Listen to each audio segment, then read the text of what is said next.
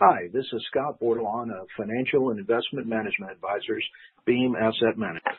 What's happening in the world often goes unnoticed, even though when it occurs in plain sight right before your eyes. What's happening to investors right now, with the explosion and growth of retail sales, has been underway for years, but it's gone unnoticed. The boom is being muted by inflation, but it's loud and clear with that adjustment.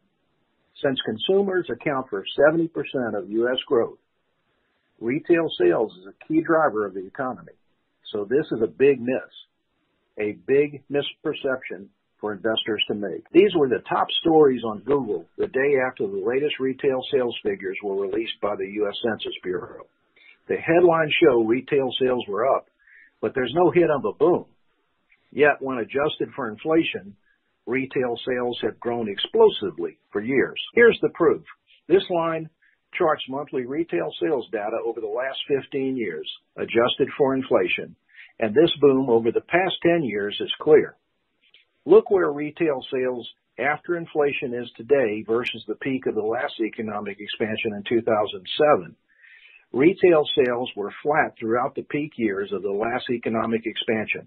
In contrast, this 10-year expansion has been marked by the steep growth trajectory in real retail sales, and it doesn't get mentioned in the news. Here's why. Every month, the media are given a press release that does not adjust for inflation, excluding volatile gasoline prices, which can distort the monthly figures. Retail sales in the 12-month period through May rose 3% without adjusting for inflation, which is not bad, but certainly not a boom.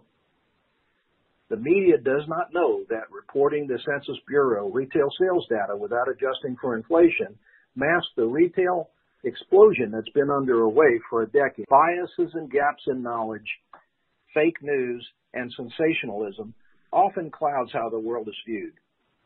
That's where a financial professional's perspective adds value. Please contact us with any questions or to set up a meeting. And don't hesitate to share this video with people you care about who might benefit from our work.